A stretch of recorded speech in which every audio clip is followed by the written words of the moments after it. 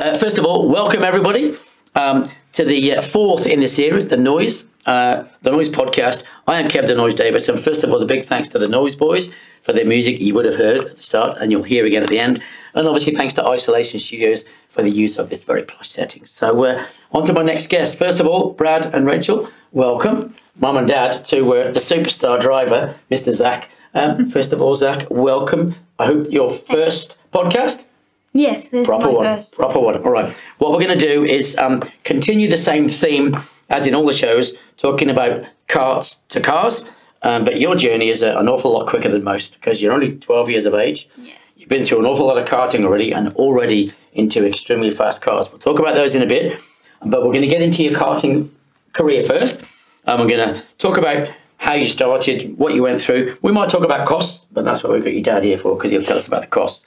What it takes to be a good kart racer, and then we'll go on from there. So first of all, we're going to start with your 4 years of age. I think granddad raced, great-granddad raced, dad raced. Everyone in the family is a bit of a racer. Yeah. So it was always going to happen. Tell us how it started. What did you do first at 4 years of age? Well, it first started when Dad bought me a second-hand kart, and we got everything fitted up for my size because I was quite small at that time. And went down to the block at the end of our street. And we had a rope attached to the back. That's to stop you from racing away, obviously. Yes. Yeah. That was the safety. Yeah. Until I eventually got on the noise pedal and went too fast for Dad and he flopped over.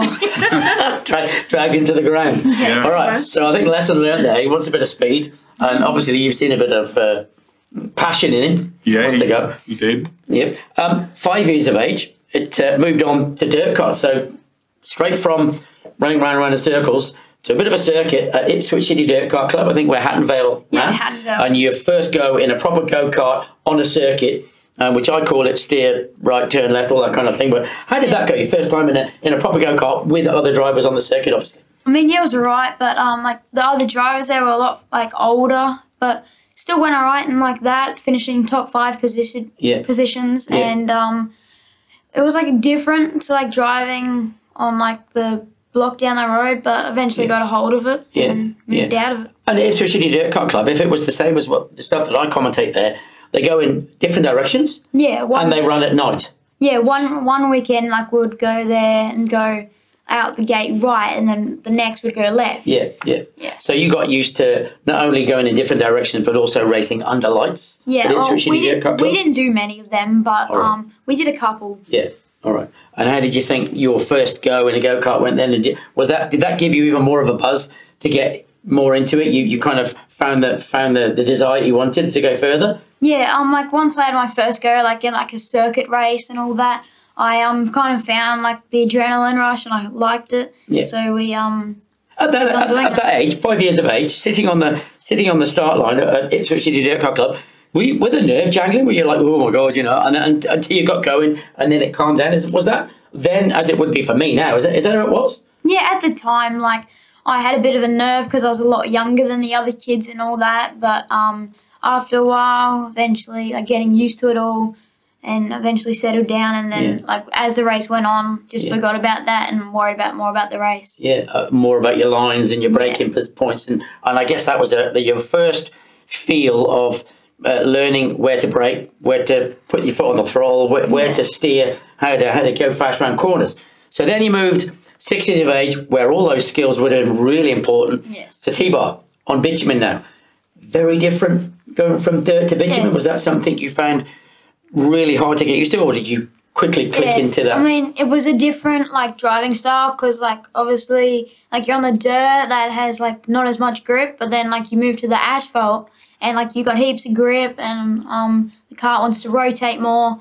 But like after those first 5 races and a couple of like practice sessions with Dave and Tom Keneally, we get used to it. Yeah.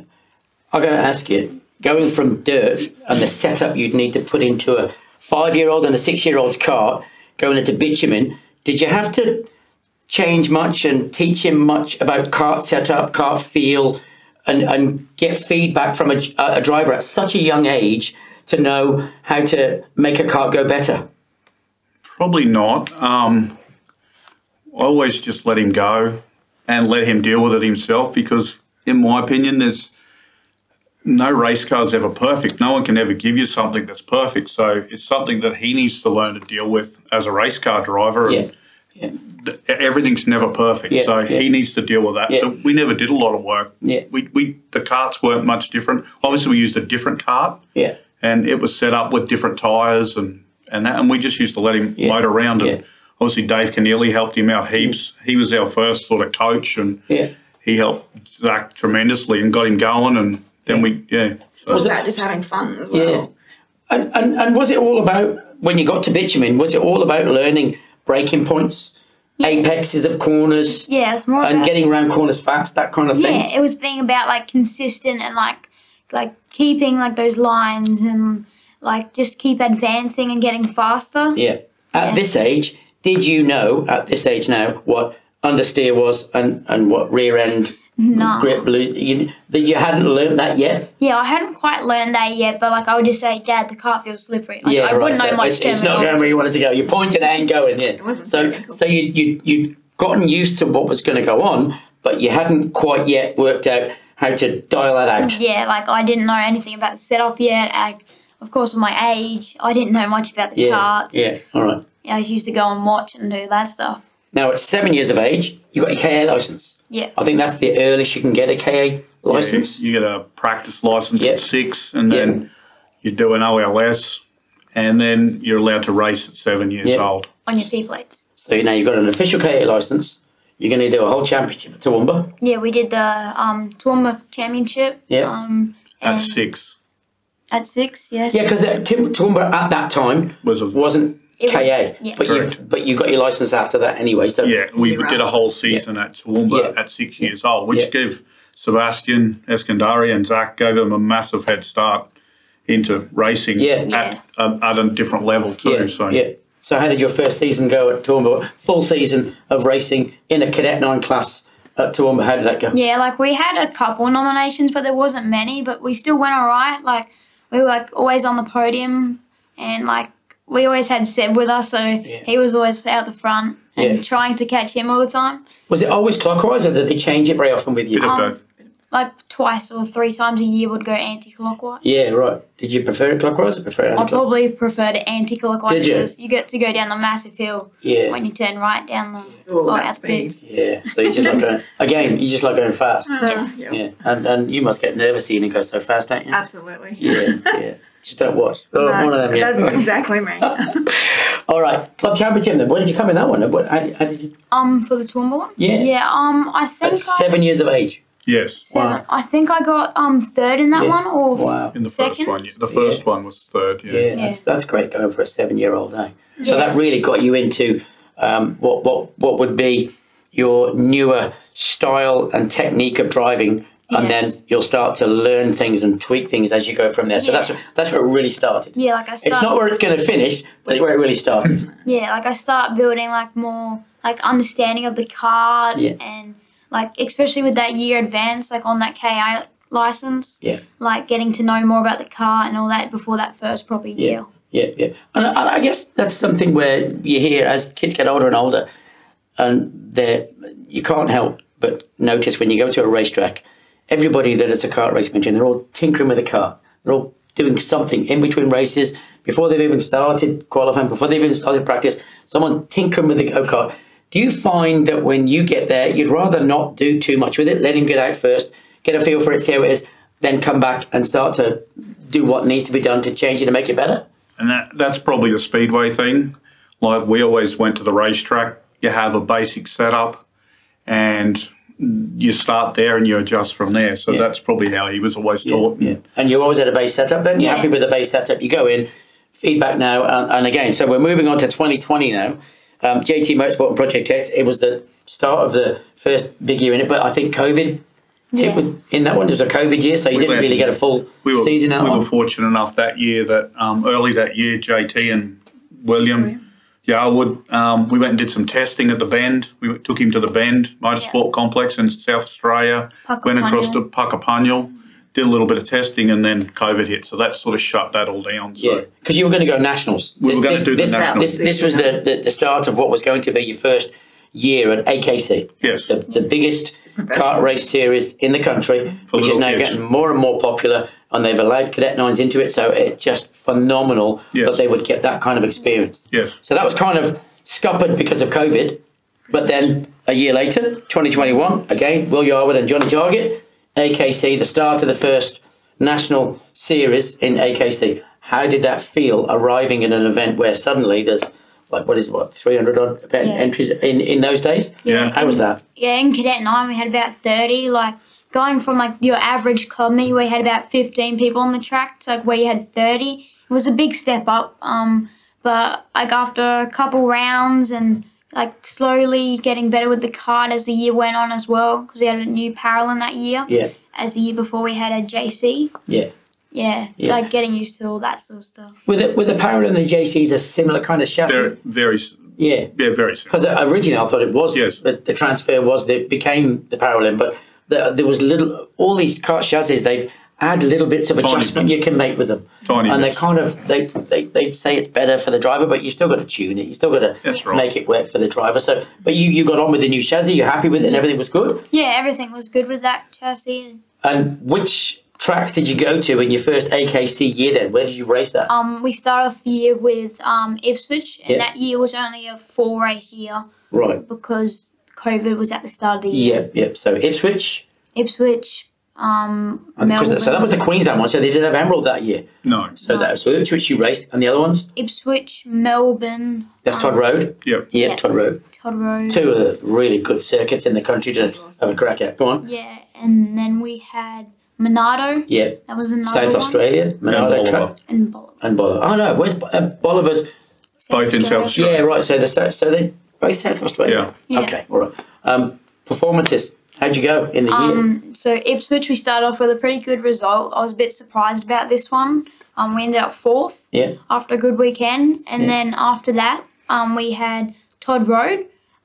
Surprised myself and put it on pole for like qualifying, Yeah. Wow. and then led most of the weekend. Got 3rd and 1st in the heat races. Yeah. Started off pole, and I ended up 2nd for the second round. Wow. Cool. And Can I then- just ask you a question on the track?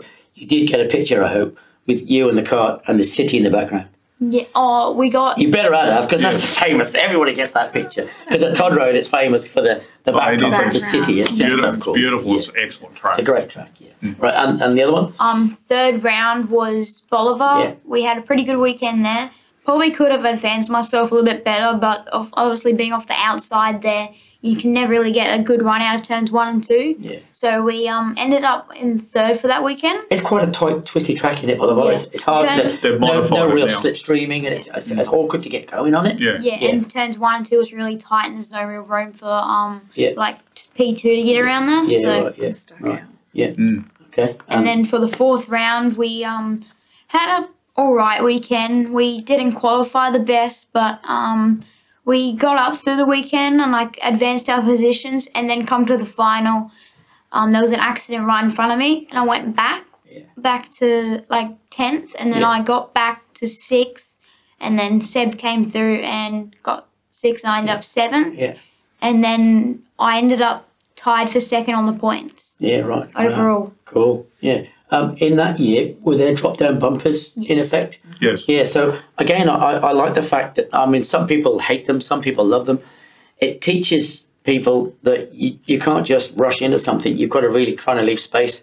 If you're going to attack, you've got to be really committed and be alongside. You can't sort of start nudging people and bump draft and all that kind of Crash, stuff, yeah. because it's going to get penalised. Yes. Some people say you get brake checked, and I'm not sure that happens all the time. Apparently it does, but I don't know. something- But I think that can aid someone's progress in their technique in kart racing, because you can't just rush in and start bashing. You've got to bear in mind, you've got to predict their breaking point and either go for your breaking point, knowing where they are, or go for the pass. Is that something you got into very quickly? Because this is your first year of AKC, or 1.5 years of AKC.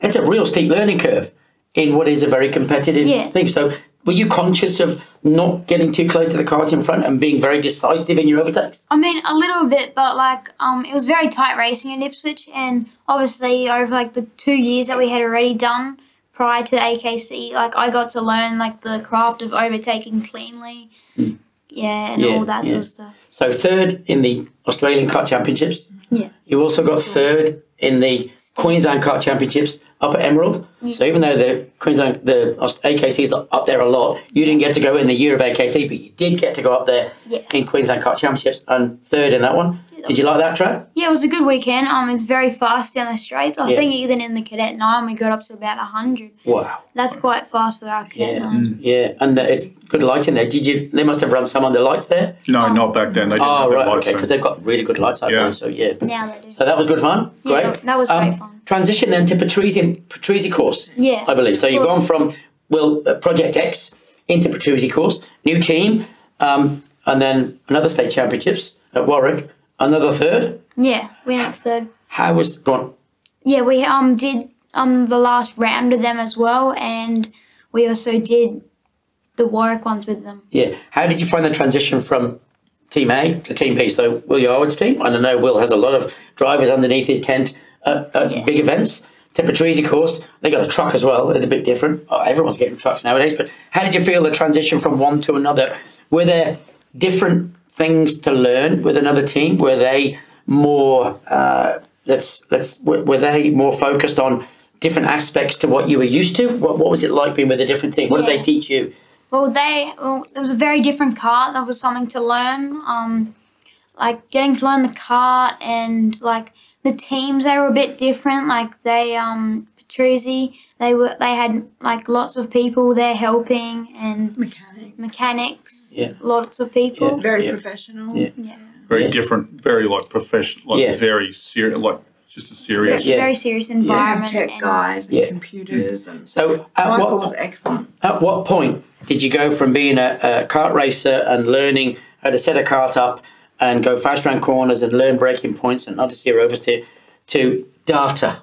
When did data come into it? Well, that mostly came in at like when we the 21 season.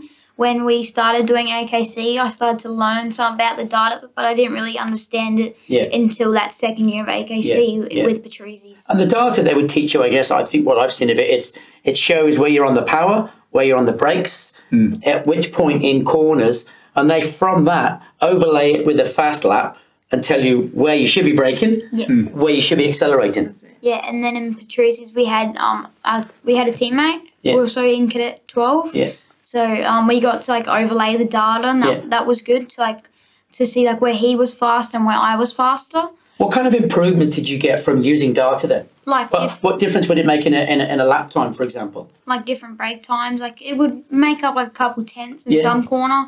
Right. So like trying to like seeing what they're doing right and then seeing what I'm doing right. It's like a good experience to do. And when he says a couple of tenths, we're talking. In a field of KA3, KA4s, even Cadet 12s and Cadet 9s, a couple of tenths can be 5 places on the grid. Can be more. So it's very important that you've learned those things. Emerald. Yeah. That's good. Right now, at some point then, moving on straight into KA4. Yeah, that was a big change. So that was a big change because these karts now, before they went to the KA3 era, the KA4s were known to be a quick kart. And kids that jump from 12s into KA4 suddenly have a very fast machine underneath them. How was the transition for you? How did you feel that went? Like getting to learn the bigger kart. Like we had the junior kart at the stage. I had the Ricardo. It was definitely a big learning curve, different tyres. We had the LeQuants. And then like getting to learn how to like different braking markers, different lines. And the fitness. Yeah. And your fitness. Like did you do gymnasium? Did you have to get fit in the gym in order to do these or just... A little bit with my arms. Yeah, all right. Your neck. Yeah, like it was more just about doing laps and more laps to like work up my neck and my arms. What was the difference in the tyres like? Did they come on later? Were they more grippy? What were they like? I felt like the LeQuants had a lot more grip to the Maxes. Yeah. Like mid corner, like the LeQuants would just grip up and drive off the corner. Yeah. Whereas the LeQuants, Maxes would just like a little bit of slide mid corner. It was less grip. Right. So they wouldn't take off as well out of a corner as well. So, interesting that you'd spot that there because obviously we're still talking about a very young kid. Yeah. So already learning that stuff shows that you're you're kind of computing what you need to compute in the brain in order to put into practice what you need to make it go fast on a track, which shows in your performances. I'm not going to reel them off because there's too many, like 135, but there's a lot that you've come a long way. But KA4 became KA3, Yes. which again was another transition, another change. How did you feel that change went? Was it much different, or was it sort of an easy transition and you felt okay with it? Well, it was another big change again because we had to move into the senior chassis, which was another big change, learning to learn the width of the track, which also means different lines again, different braking marker because the different weight comparison. Yeah, we had a bigger restrictor, which means different braking markers again. Yeah. So it was a big change. And you'd gone into the KA3 Junior Light class. Yes. Which was the really competitive one. It's where everybody went because they all wanted to be super competitive, and it just had big fields straight away. Yeah. There was a lot of kids there that were, between mainly 13 to 15. So he was only 11. just 11 years old then. So dispensation to be in there again? we had to apply to Karting Australia for dispensation. How do you do that? What does he have to prove? Competence at a track at a different level? Obviously, he had the AKC finishes and state championships and that, but the weight of him in Cadet 12, they've upped the weight now, but in Cadet 12, we were starting to struggle for weight, which we were too heavy. Yeah. So it was just time to move. So all right. And they were okay with it once you've gone through the hoops that you needed to get through. We went through the hoops and we moved on. So we were really lucky that he was allowed to move on to the and race in that. And we knew it was going to be a hard year that year because he was so young. So. But KA3, you enjoyed it? Yeah, it was a good learning curve, and it was a good class to race in with all the numbers and the amount of competition. It would have always been fairly full grids too, wouldn't it? Especially at Ipswich. Some of them last year were 38 card grids. That's so you really have to know how to pass and there's a lot of ups and downs in that class. You watch it today, we watch it there, and someone will just give you a little love tap and bang into the bush you go. And it's a common thing in that class to get knocked around. So you had to learn the ups and downs of racing. And it's so good, especially at the minute, because they're live on the YouTube channel, so everybody can watch their races back. It's so cool. Yeah. Sometimes it's a disaster because some of them go upsy-dervy and turvy. You've not been upside down yet. Never, but I've been driven over twice. So yeah, just don't do it in a sprint car. Right, carry on. One at Newcastle I got driven over, and again in the KA3 Junior Light class, they ran over my wrist. Oh, damaged it? Oh, hurt. Yeah, ouch.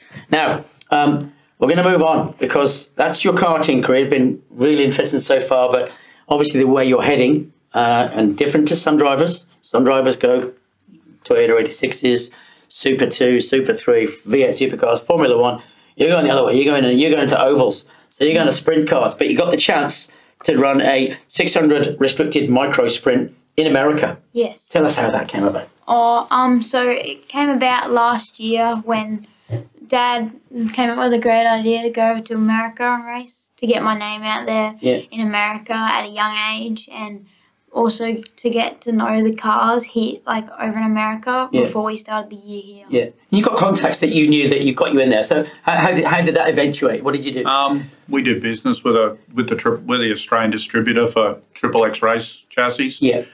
So my mate there, Mark Baddock, he arranged another guy and said that this guy could help us, and he sort of organised things, and it all just happened. And we were able to get a car done, get a car put together, and got it all happening. So it was excellent. Yeah. And which tracks did you race at? We just went to Deming Speedway. So just a small 290-metre track up in the top of Washington, above Washington State, above Seattle.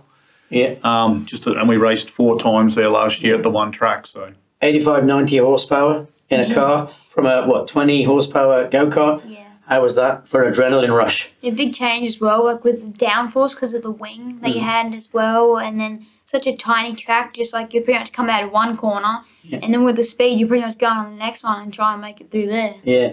Now, I know it's where he's heading, but how were the nerves knowing that he's gone from a go-kart, which you'd think was relatively safe, but into a much faster, form of motorsport in what is really high-powered environment. How did you feel? I prefer the speedway personally. That's me. I think it's safer. He's contained. There's an ambulance there. I prefer him in that. And he loves it. So, you know, what do you do? Transition car to car. Then, what was the learning curve? How did you first of all teach him what he needs to know to go from a go-kart sitting in there and being able to be visible now strapped into a vehicle where he's, you know, enclosed, but he's got to learn how to pedals and gears and all sorts. Because it is, I think it's out one gear and then you stay in the same gear, don't you? In the 600s? Yeah, you start in second and then you bash it into third. Yeah. You got a clutch, so there was lots of things to teach him.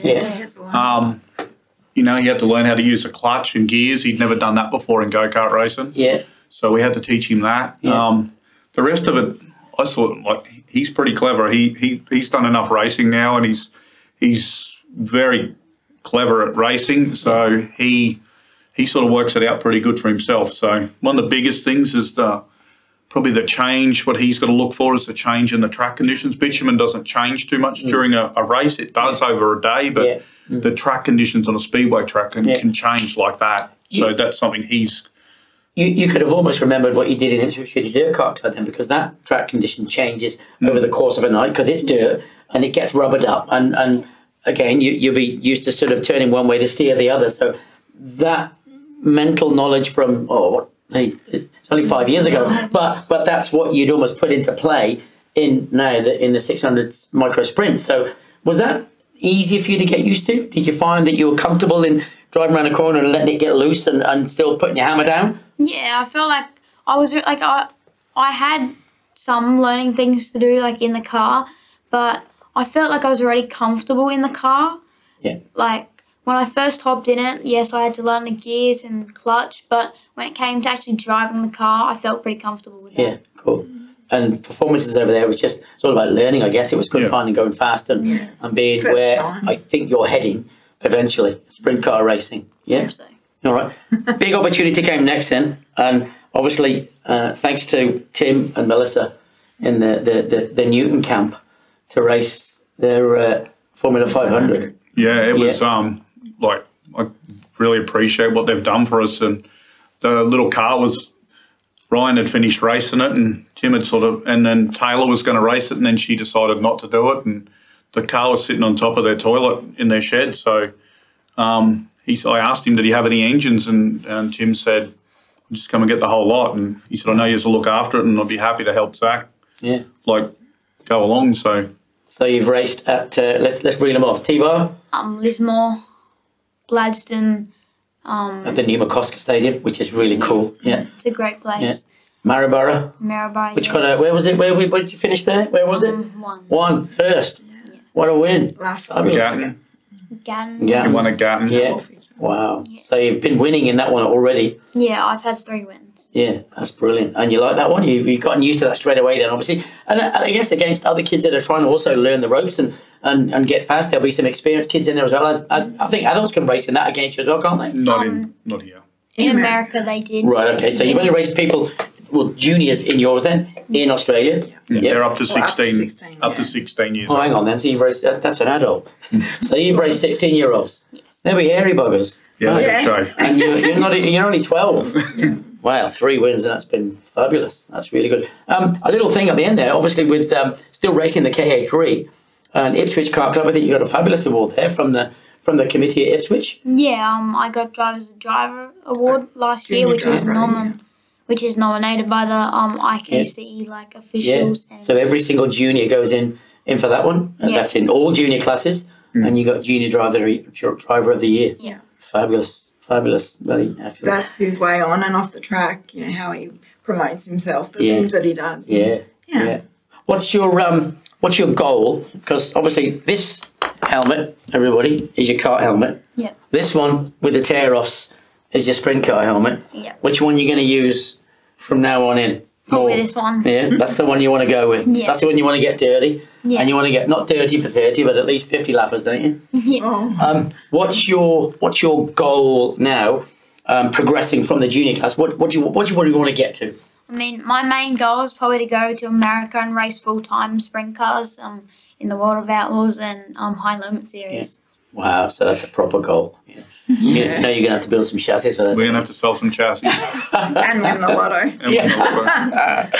Mate, listen, it's been absolutely fabulous having you. I'm going to wrap it up there because we've managed to get exactly 30 minutes. Well done. Perfect timing. It's been fabulous having you all. So thanks for coming and being part of the Fourth Noise podcast. Great story, mate. Really good. And good luck for the future. It's been great having you and it's great following your journey because I've seen you from tiny up to where you are now and you've really progressed well. So thank you and well done. Well done. Thank you. Thank Thank you. you. Thanks for having us. All good. Thank you.